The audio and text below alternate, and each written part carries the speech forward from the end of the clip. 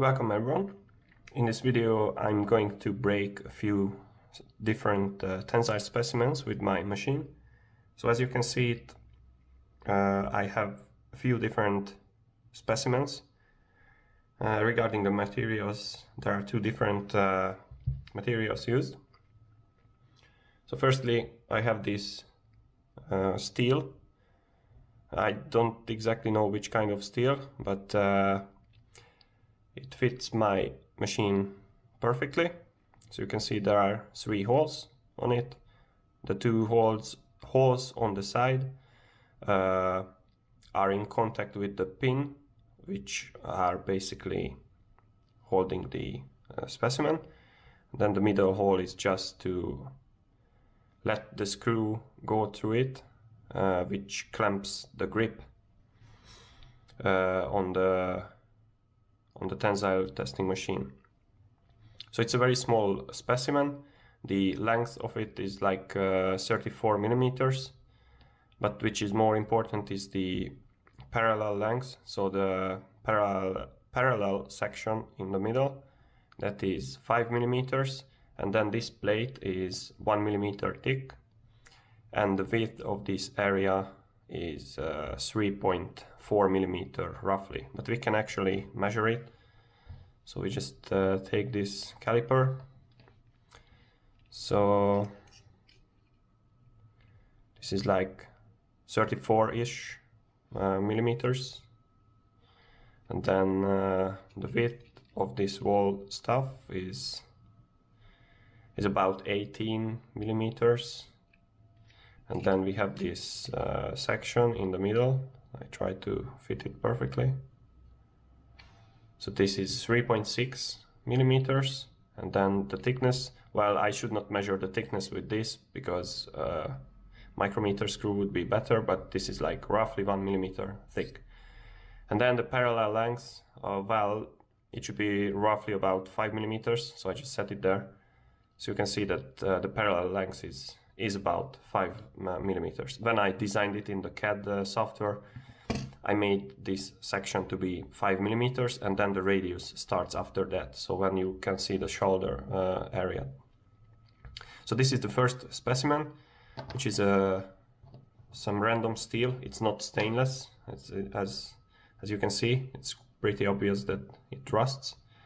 And then I printed the same design, or almost the same design. So as you can see on the metal specimen, the gap here is filled up, so these 2 parts of the grip will not buckle when you pull the specimen. But then I printed these earlier, then I redesigned the specimen with these metal parts. So these are the similar dimensions, similar thickness, or roughly, depending on the precision of the printer. And then this has slightly longer, I think 1 centimeter or even more, something around 1 centimeter parallel length or gauge length. And then I have this, it's the same as this specimen regarding the length, but it's more thick.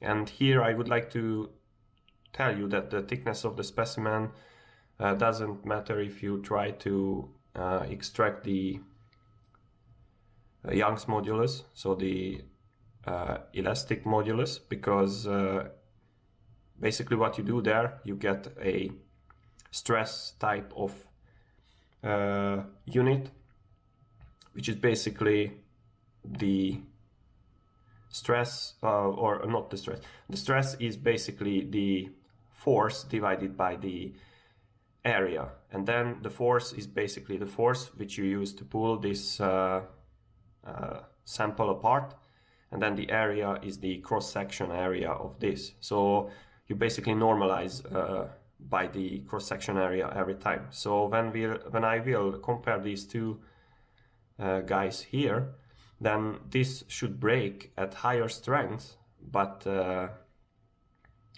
this should break at higher forces, not strength.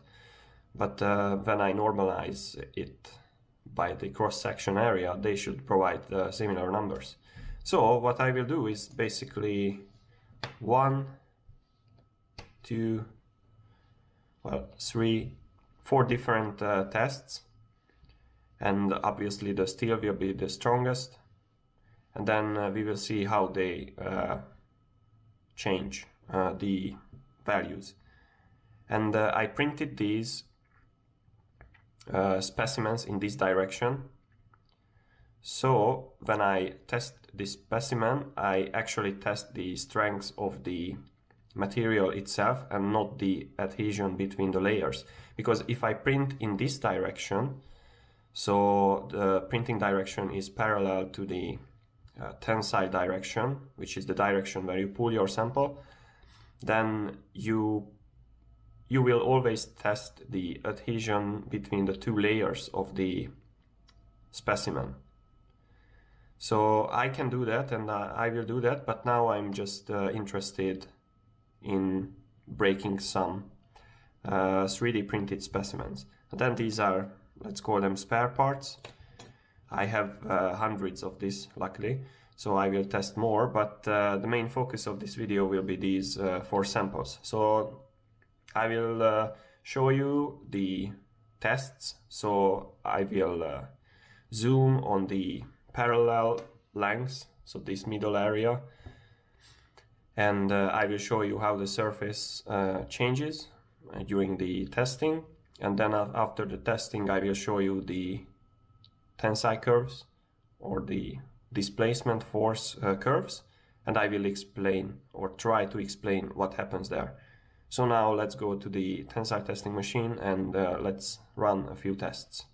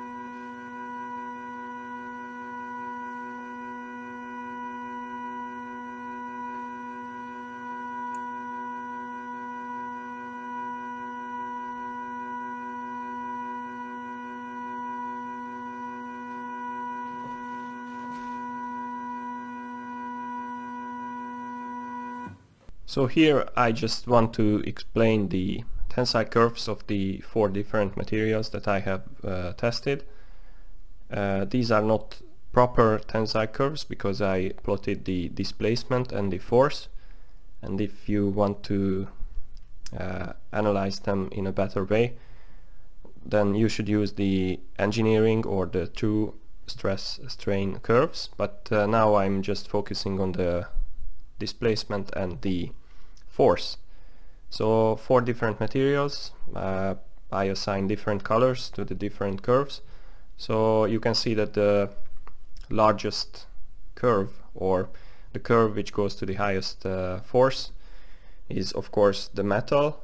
So you can see that the maximum force is nearly reaching 1200. It's like 1140, let's say, and it's more or less ductile, which means that it can have a very long, or it can have a reasonably long elongation as compared to the original length.